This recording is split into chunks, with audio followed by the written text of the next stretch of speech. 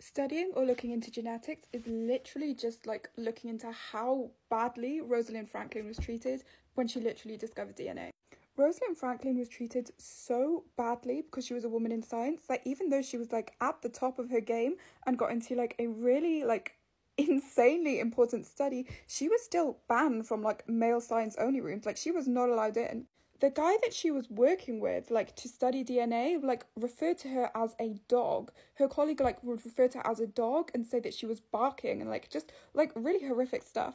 They obviously also had like the drinking culture and going to pubs. It was England, so the man would just like go out, drink, all like go on these nights out, and she would just not be allowed. Not that she wanted to be a part of that culture anyway, but you can kind of like get the vibe of how they viewed women.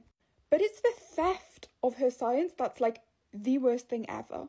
Rosalind Franklin was the first person to get a really, really good image of DNA where you could start to work out the structure of the DNA pattern, which we didn't know yet. Franz and Crick, who got the Nobel Prize for the discovery of DNA, went into her drawers, took the image out. She got a really, really famous image of DNA. They went in there while she wasn't there, stole it, sketched it, and left with it.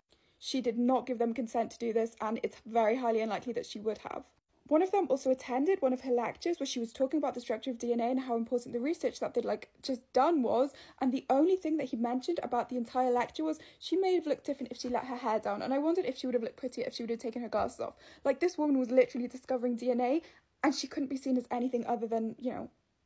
But the absolute final straw when it comes to Rosalind Franklin is there was like a man who was checking through like all the science reports. And so he took Rosalind Franklin's work, literally all the years of work that she'd done on DNA, and handed it to Crick and Watson.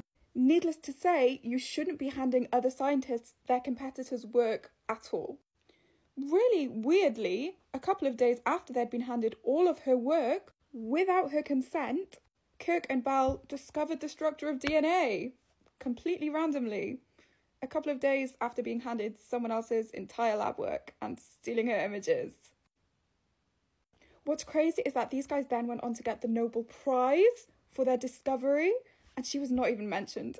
She got no Nobel Prize for anything.